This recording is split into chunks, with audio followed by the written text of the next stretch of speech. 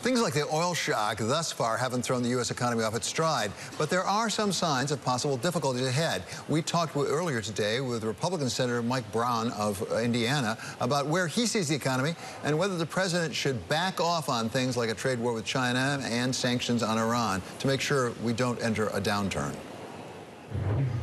No, I don't think so, and I've been at it 37 years before I came to D.C., and when the legislation took place back in December of 2017, the Jobs and Tax Cut Act, by far the biggest thing for a Main Street entrepreneur that I've ever noticed.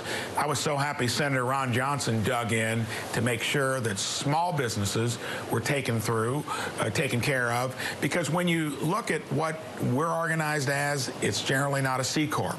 It would be a sub S or an LLC. And I was disappointed that it looked like all the emphasis was on C Corps. So I can tell you it's as hot as it's ever been, and the fact that we're going this deep into a recovery tells you that the stage was set. So when it comes to tariffs, when it comes to any of the other things there, don't lose sight of the fact that we've set the stage for growth well into the future that's going to be closer to 2.5% to 3% in GDP growth, not the mediocrity that we were kind of glued into during the Obama years. So, Senator, how do you square that view with some of the indications of a downturn, even some of a recession? I mean, you can talk about the yield curve with the 10-year Treasury. You can talk about some of the manufacturing downturn. Some people think we're in a partial recession, actually, when it comes to manufacturing. How do you square that with your bullish take? Well, it's the long run and the short run. As I said earlier, this recovery, due to the fundamentals that were in place before President Trump got elected, we would be in a full-blown recession. There's no doubt about it. Here, I think, despite some of the choppy waters out there, no one can really say if we're going to be proceeding into the future, how far in this healthy fashion. My opinion is it's going to be there much longer than even what the experts say, despite the headwinds. We've recently seen China, starting to crack a little bit. Heard over the weekend when it comes to importing soybeans and pork. When they're talking about relaxing that means the strategy is working. And for anyone that went with their supply chain deeply into China and allured by the market of 1.4 billion people, it is a healthy time to look to see how you adjust your supply chain. And you don't hear about that often, but that's occurring, and that'll help extend things into the future. One of the things that people are looking at right now is the supply of oil and what's going on with that. I think it's fair to say crisis over with the attacks on the Saudi oil fields. How do you assess the scope of that damage and danger? How much of a danger could that pose for the global economy? I think it clearly shows, too, that the president has called Iran out correctly. This whole argument that had we stayed in that agreement, to me, you need to look at where we were, and we weren't knocking it out of the park when it comes with Iran or North Korea, all the trouble spots around the world. I think here, clearly, and I just heard this morning that they've linked it directly to Iran, they have shown themselves for what they're about.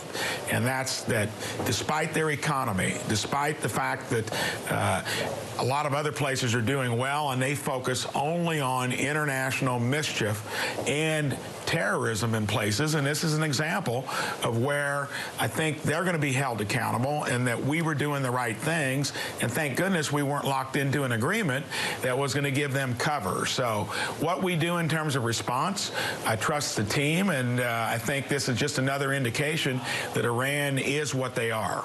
Senator Braun, you're recognized as, if I can call you that, a rock-ribbed conservative. You're proud of your conservative heritage. At the same time, you now have announced a caucus in the Senate, a bipartisan caucus on climate change with Chris Coons, your fellow Democrat senator. Why are you doing that? It looks like you're trying to find a third way on some of these issues to sort of bridge over the difference between red and blue.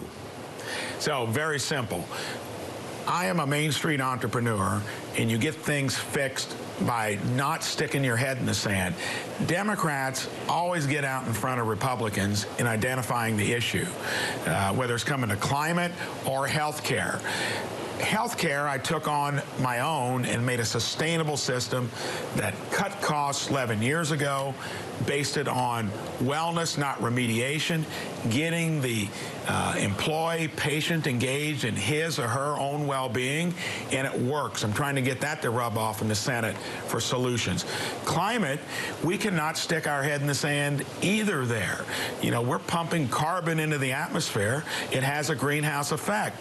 Let's focus on, do you try to do the Green New Deal, which there's no way we could pay for it, or do we talk about practical things like reforestation, acknowledging that we've got the cleanest air anywhere in the world, and that our two main economic partners are still building coal plants, doing things that keep their air filthy.